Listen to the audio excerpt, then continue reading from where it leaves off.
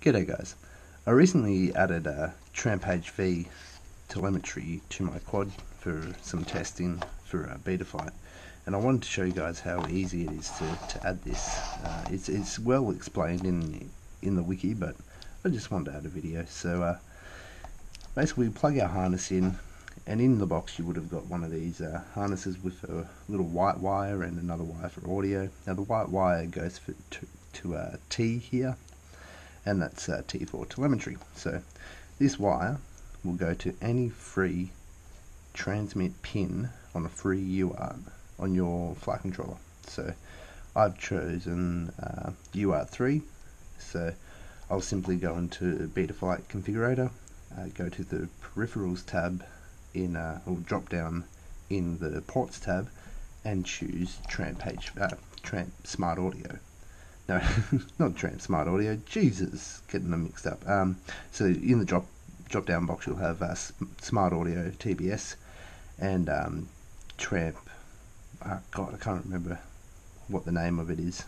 But you'll have the option for the Tramp telemetry. So literally add in your TX wire and choose that on a board that supports OSD, of course, at the moment, and hopefully stick commands will come later, and that's it, you're done. Add an antenna and you're ready to use it. So there's already a few videos out there. I'm a day late to the party on this video, but I'll post this up anyway, and I'll show you through the menu.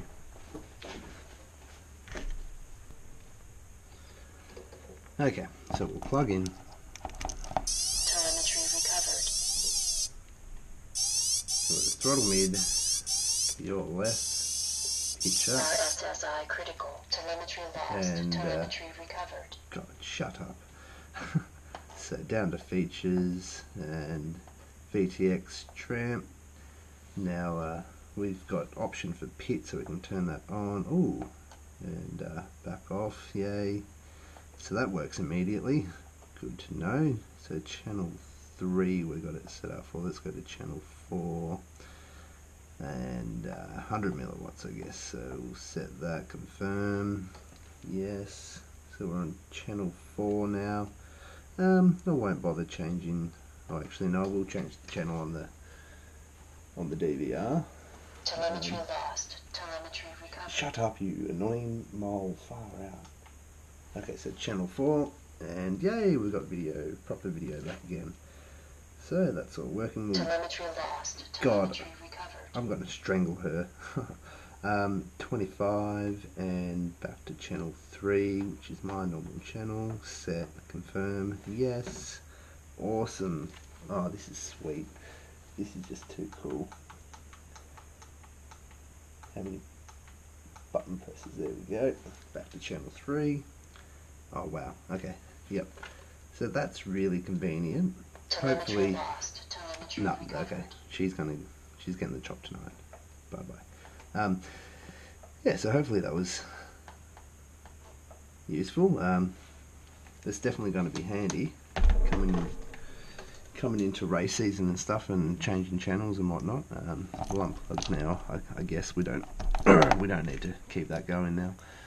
That's very interesting. Hopefully stick commands come in the future. That'll make it really easy as well, so you don't, even if you haven't got an OSD on your flight controller, you'll be able to just memorize the stick commands to change channels and bands, and away you go.